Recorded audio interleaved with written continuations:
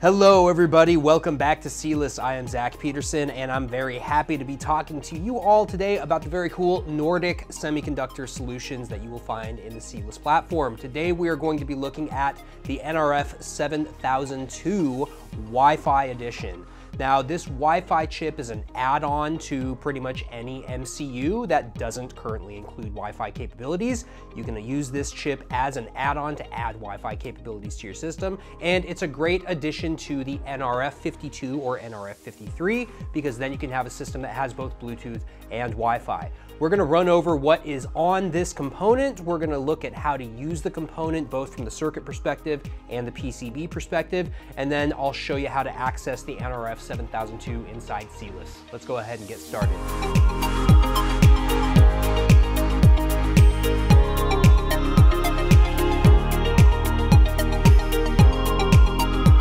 So if you look around the internet for production grade or industrial grade MCUs, you tend to find a lot of stuff that has either Bluetooth or Wi-Fi, not a lot of components that have both.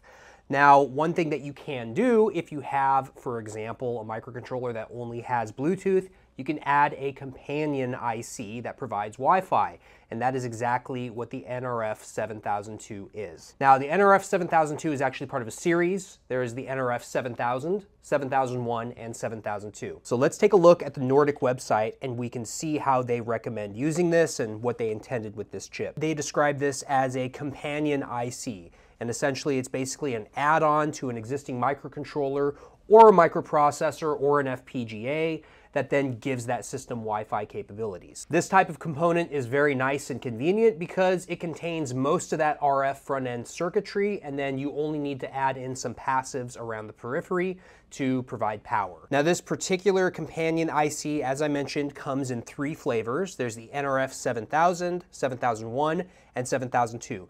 And you can see that they mainly differ in terms of the Wi-Fi capability that they offer. Here, the 7000 offers all three Wi-Fi 6, 2.4 gigahertz, and 5 gigahertz, and then the 7002 offers the same. The 7002 offers some additional features as well. The only difference here is that the 7001 does not offer 5 gigahertz Wi-Fi. Now, one big differentiator here is the package. You can see here in this table that the package options are QFN and then something else called WLCSP. Now, if you're familiar with HDI PCB design, you'll probably know what WLCSP stands for. That stands for wafer level chip scale packaging. And basically, wafer-level chip-scale packaging looks kind of like what we have here on screen on the Nordic website. You can see here that this is a BGA package. It's a very small BGA package at 3.4 millimeters by 3.8 millimeters. And this is the type of thing that you would add to a device when you want to maintain the smallest possible footprint. Now, Nordic does offer some layout guidance with this product, but they only offer it for the QFN. So if you go down here to the downloads section, you'll be able to find a reference layout. And they'll give you the Altium files that shows you the reference layout for the QFN package. So you can see here inside Altium, I have this pulled up. And they've basically given you a section of a layout that you could conceivably copy into your own PCB and then finish out that PCB layout. So I think this is okay to use as guidance. You probably can't copy and paste this into every system that you want to build, but it's nice because it shows you some ways you can lay out the components that you need to make this chip work. Now this is just the QFN package. What do the wafer level chip scale packages look like? Well, I have another project pulled up here where we used the nRF52 in the wafer level chip scale package, and you can see that here on screen. Now this particular package is a very fine pitch BGA. In fact, if I just measure the distance between these balls, you can see here that the distance is 0.35 millimeters. So that's a pretty fine pitch BGA. And that BGA is such fine pitch that if you want to use vias to get into the inner layers, which you will have to do, you really have no choice but to do via in pad, most likely micro via in pad, especially on some of these outer balls. You could probably do it with mechanical drilling, but it's going to be pretty difficult, especially trying to do through-hole drilling. So if you are going to design a system that uses the chip scale package, just be aware of the PCB design practices that you'll have to implement. If you're not comfortable doing HDI design, or you don't know how to do it, or you don't know how to talk to manufacturers who are going to produce the board, stick with the QFN.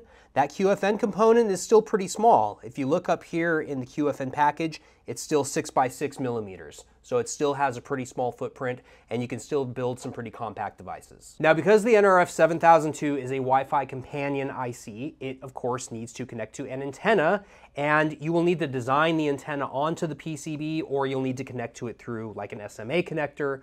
Could be a ceramic antenna, various ways to do this. There's some guidance for how to do that in the data sheet. Now, what Nordic has done is they have very graciously set up some block diagrams inside the data sheet. And here we can see some of these in the functional description section. So here what I'm looking at is some of the block diagrams that shows how to use the nRF7002. Now you have a host microcontroller. That microcontroller can connect to the nRF7002. Here's the pin list that you need in order to do that. And then here on the output, they have the output for 5 gigahertz and 2.4 gigahertz going over to a diplexer. That diplexer is basically going to allow you to use 2 different RF sources with the same antenna, and that's what you see here in this block diagram. There's some other system variants that you can set up. You have an example here with the nRF53. Here with the nRF53, that one provides Bluetooth, and you can see that the nRF53 connects directly to a Bluetooth antenna. And then here you can see it connects to the nRF7002. Then its outputs also go to the diplexer. That diplexer goes to the Wi-Fi antenna. Let's scroll down a little further, and we can see another way that we can use this type of system. Here in this page, we can see that we have the nRF53 and the nRF7002 being used, but we have this other element here on the 2.4 gigahertz line. This element is an antenna switch. Now, an antenna switch, it does exactly what it sounds like. It basically switches between 2 different RF inputs, and then it has one RF output going to our diplexer, and then that diplexer goes to a single antenna.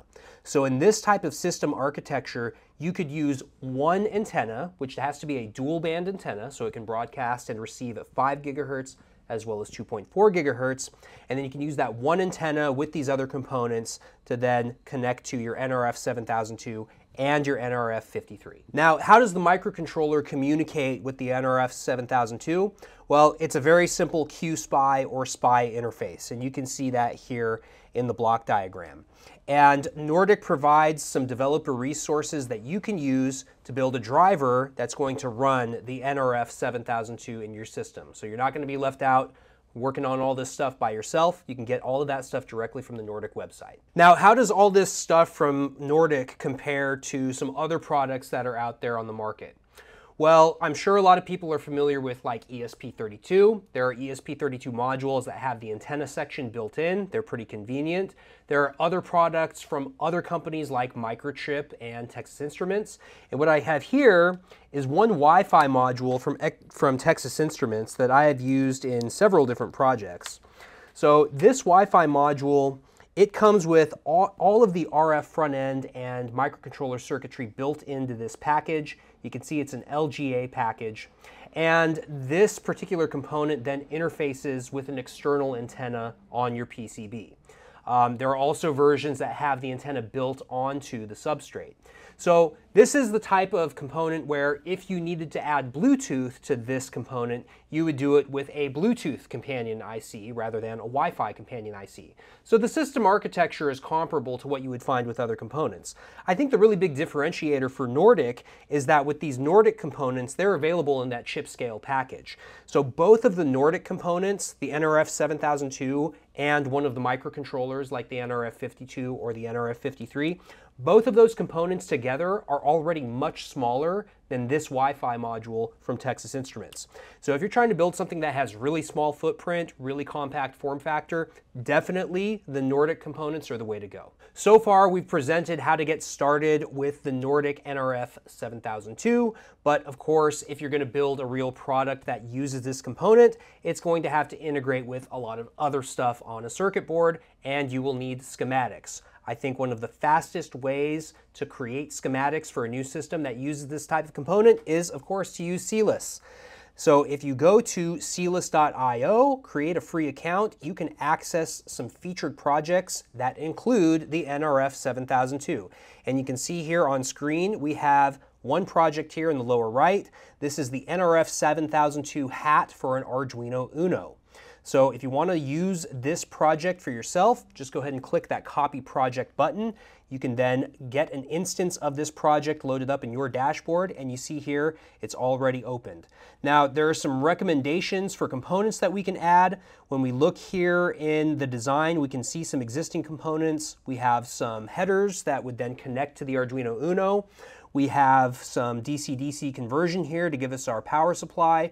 We have an LED for an indicator, and then we have our connections pre-made here. Now, if we want to add something new, like for example, a micro SD card, that's very simple. We just drag it in here into the design canvas. We're going to create a new connection, and then we can connect that over to our pin header, for example. So I'm going to create this connection right here for our micro SD card, draw it over, and there we go. We have that connection for our micro SD card.